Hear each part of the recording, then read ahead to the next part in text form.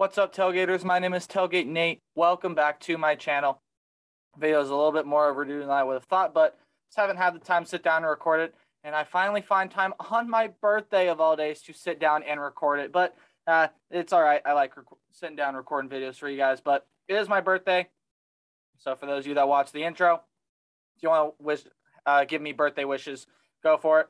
But if you don't, that's fine as well. But what we're really here to talk about today is not me. It's my pre-bowl top 25 and the ranking reaction comparison. Of course, we all know who the top four is. We all know what has happened with New Year's Six bowl games. But where do I personally rank teams, and where does the committee rank teams? You're going to find that out here in a little bit. But hey, before we get that started, hey, it's my birthday, right?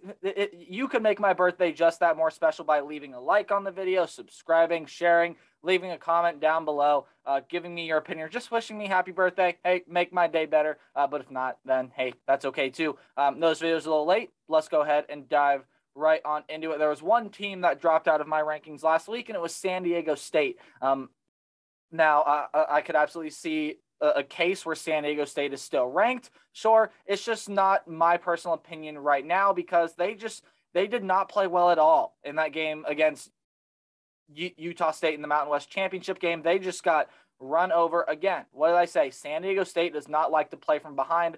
That showed in that game. They drop out of the rankings. And my first five out includes San Diego State, but it's Utah State, San Diego State, Wisconsin, Purdue, and Minnesota. So two Mountain West teams and three Big Ten teams waiting to get in. They might be able to at the end of bowl season, but again, you'll get my final top 25 and everything later. So as usual, we're going to look at my rankings first on this side and then look at the playoff rankings on this side. So here we go. Dive right in.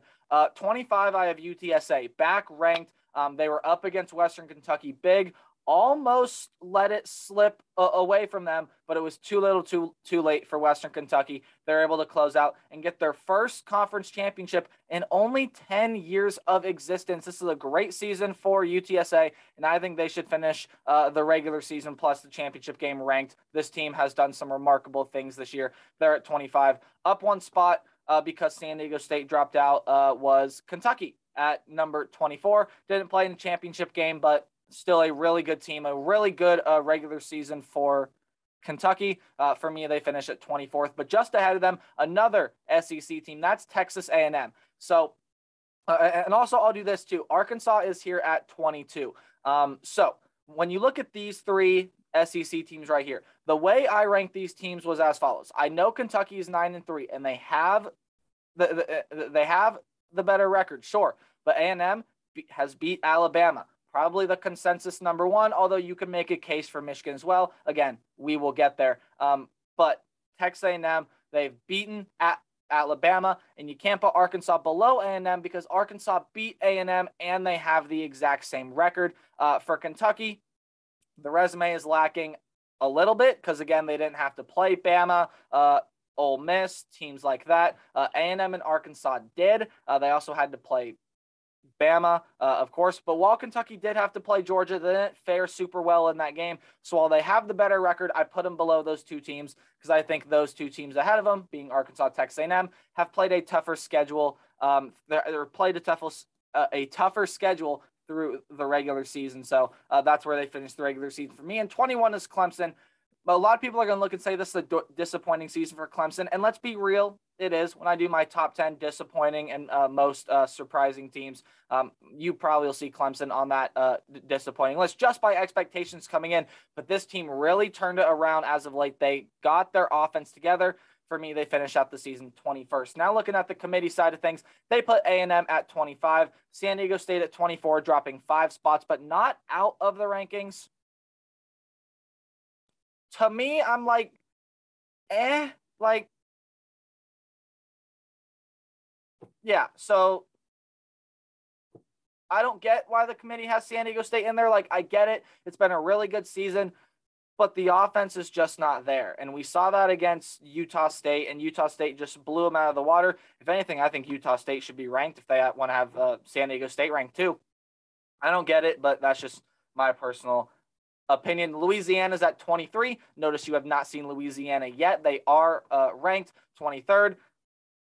again, with the love that the committee has been giving to these group of 5 conferences this year, that being not a lot besides Cincinnati, it's understandable that they have them at 23. 22 is Kentucky, and 21 is Arkansas. No huge arguments here, although San Diego State, it's fine if you have them ranked, but me personally, I just don't see why they should be, considering they have a win over Utah, so that's a thing that's probably going to keep them ranked as well. Didn't think about that until now. I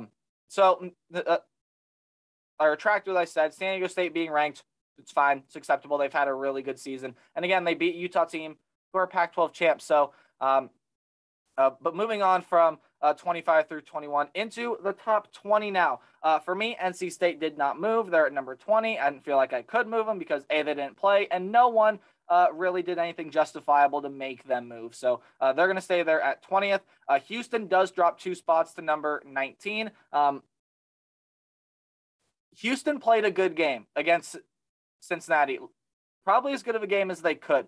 And they did. They made that game pretty close, but just Cincinnati ended up taking over, and there was really nothing Houston could do about it once Cincinnati got in front at that point. So for Houston, this is a really good season for them. I'm going to put them at 19th to finish out the season. I thought this was a really good year for Houston. They're going to a pretty solid bowl game as well. Interesting to see that matchup as well. I'll do my gigantic bowl game preview probably sometime next week. So Louisiana is here at 18th. They jump up 6 spots from my last poll. And again, it's hard enough to beat a team once. It's really hard to beat a team twice. You'll see that evident later. But Louisiana here at 18th. When you look at the AP poll, USA Today poll, I personally think they have them a little bit too high. I think 18th through 21st, somewhere around there is where Louisiana should finish. But another reason that they're at 18th and Houston's at 19th, I bumped them above Houston because they are 12-1 conference champs, while Houston made the conference championship, but they are 11-2. They did not win. That's why Louisiana is over Houston. Wake Forest is up here at 17. This was a really, really good season for Wake Forest.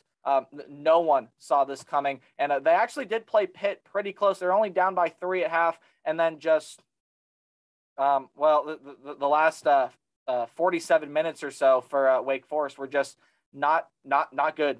They were just not good at all.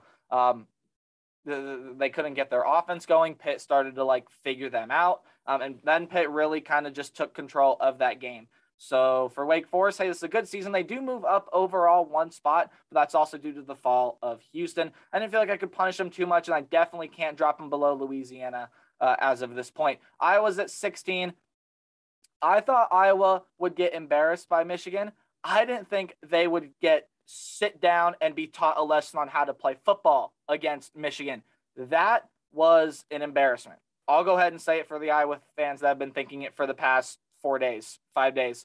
That game was an embarrassment, but it also shows just how much Iowa relies on their defense. And when their defense can't get much going, it's really hard for them to win football games. So definitely a top 25 team in my mind. They made it to the Big Ten title game, and they're going to sit right here at 16th. Moving on to what the committee did, Houston in 20th. Good job, committee. Finally starting to give Houston a little bit more respect. They do jump up 1 spot. From 21st last week, but Houston is a good team. And again, they're going to a solid bowl game. Clayton Tune has played really well this year.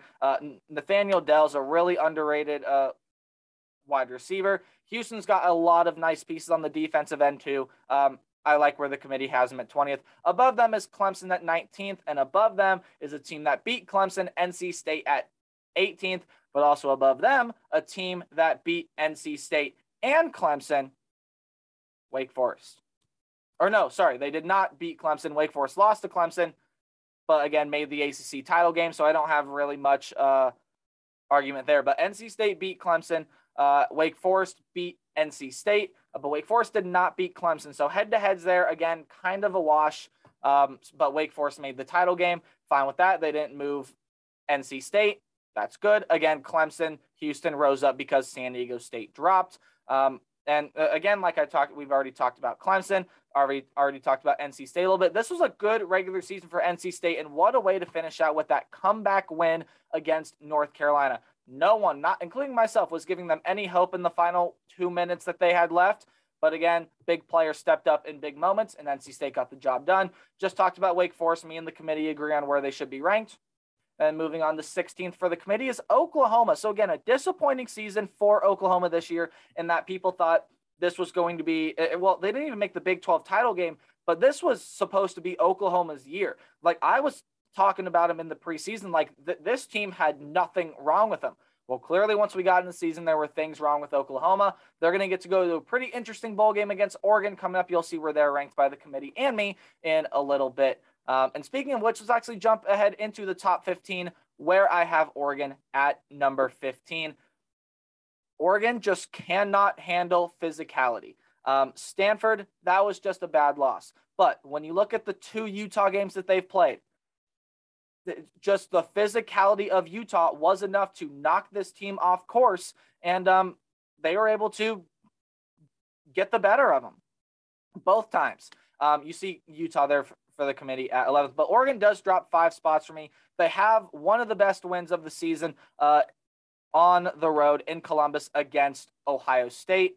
But for the Oregon Ducks, getting embarrassed on the biggest stage that they played in this season, probably besides the Horseshoe in Columbus, although the Pac-12 championship, those are huge stakes. And they were playing for a college football playoff spot until Utah came along. And the physicality of Utah was able to knock Oregon off course and just derail their playoff hopes. So Oklahoma, I've already talked about. Disappointing season for them. I couldn't move them, though. They're going to stay at 14th. Again, you can make the case for Oregon to be above Oklahoma. They're going to play each other in, I believe it's the Alamo Bowl. So again, I'll predict that matchup once it comes up, once that video gets out. BYU dropped 1 spot for me at 13th. So close to a New Year's Six Bowl, but I mean, what a job Kalani Sitake has done. I knew BYU would make a bowl game this year, but I also didn't think they would be as good as they are with just Tyler Algier coming back. And that's pretty much it, right? They were one of the worst teams in returning production. And to be able to do what they did this year with that amount of returning production, absolutely incredible. With the Oregon job being open now, Kalani Sitake definitely going to be talked about to go to Oregon, along with guys like Chip Kelly, other guys. The coaching carousel has been crazy. I will do a video on that as well. But BYU at 13th. The ACC champs, the Pittsburgh Panthers, are going to be here at 12th. They jump up 4 spots for me, and they're going to face the team at 11th in a bowl game. It's Michigan State and Pitt. I think that's going to be an interesting game, but talking about why I have Michigan State ahead of Pitt, Michigan State has the win over Michigan. Michigan is in the college football playoffs. Pitt, while they've won the ACC, they played that extra game. They've looked pretty good all throughout this year. Western Michigan is going to be the loss that haunts them, much like Bowling Green with Minnesota. But overall, a very, very good season for Pitt. A lot of playmakers on that team. That game right there between my personal 11 and 12 should be a lot of fun to watch. Moving over to the committee side of things, we got Iowa here at number 15. And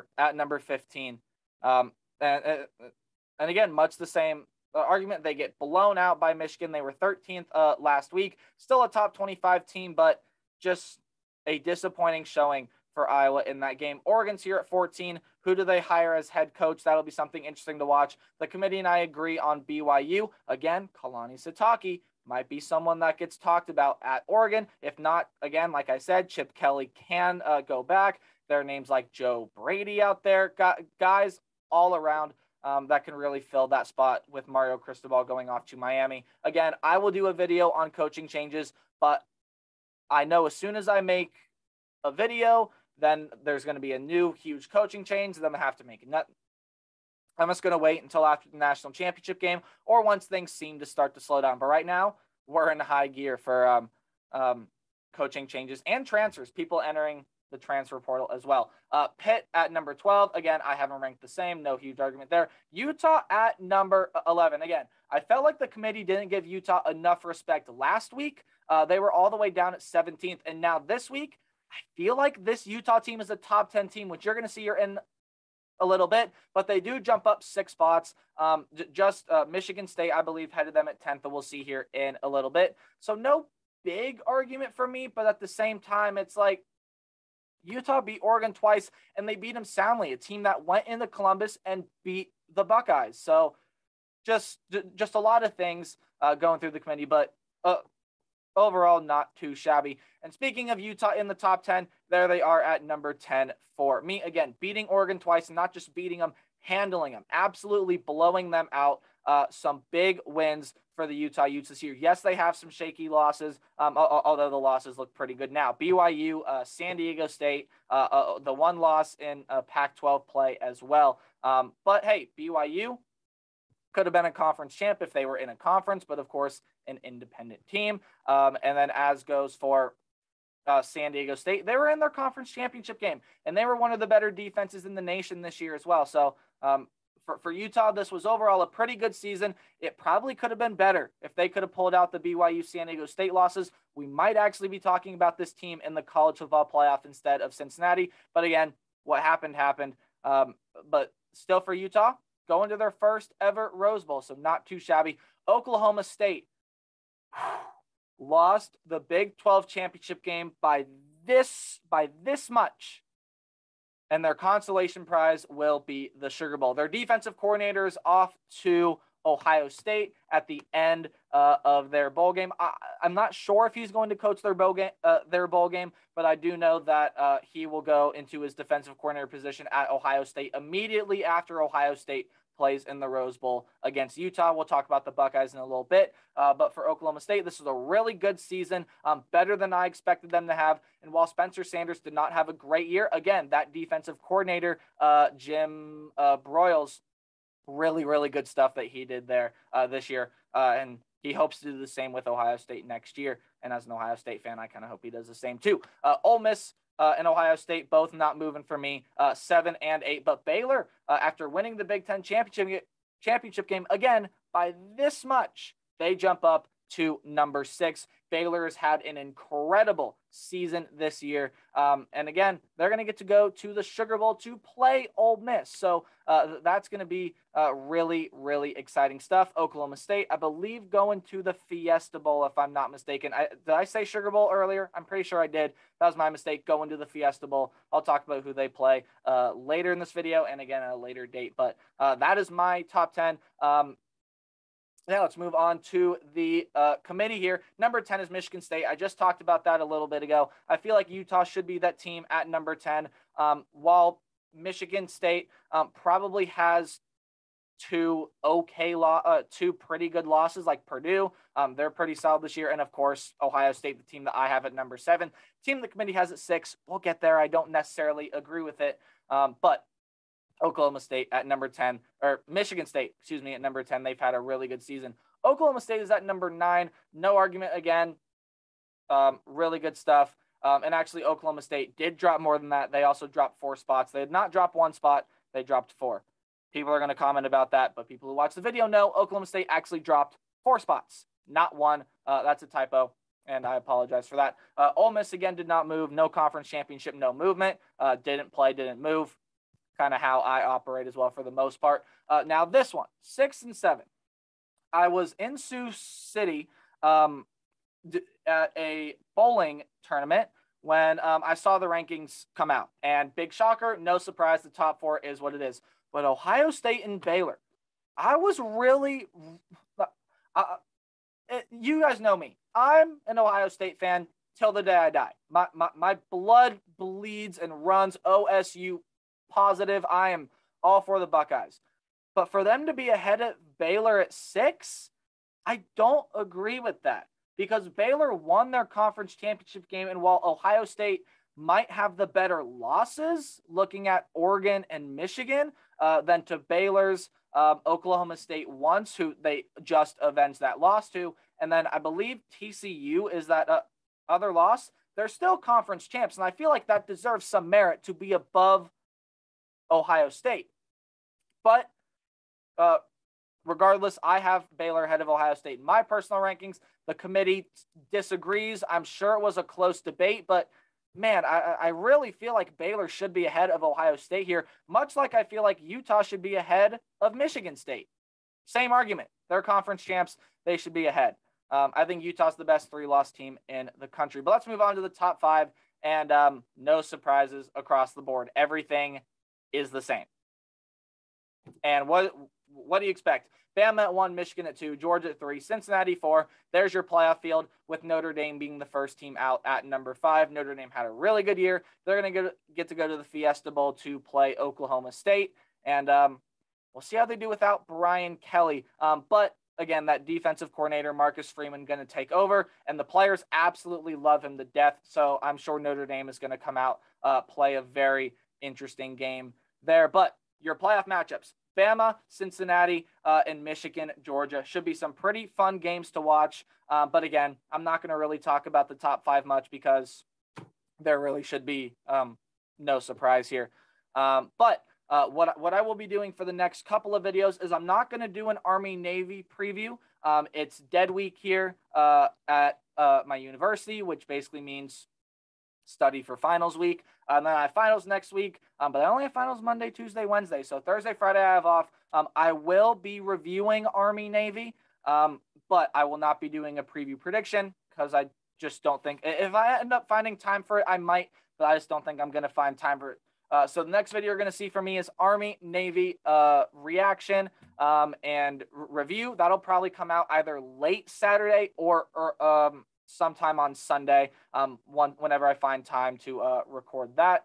But other videos you're going to see from me, I'm going to do a huge bowl game prediction, but I'm going to do a separate video for the New Year's 6 bowl games like I did last year, and then another separate video previewing the college football playoff. So 3 videos predicting bowl games. We're going to do every other bowl game. We're going to be doing New Year's 6 bowl games, not the college football playoff, and then the college football playoff. And then, of course, I will do a huge preview on the national championship game once that matchup gets set. So I hope all of you guys have a great rest of your day. This is the end of the video. It is my birthday again, so if you want to make my birthday a little bit better, you can like, comment, subscribe, leave a comment, anything you can. Help support the channel does mean a lot to me. But the most important thing, remember to play hard, tailgate harder. I'll see all of you guys later. Bye.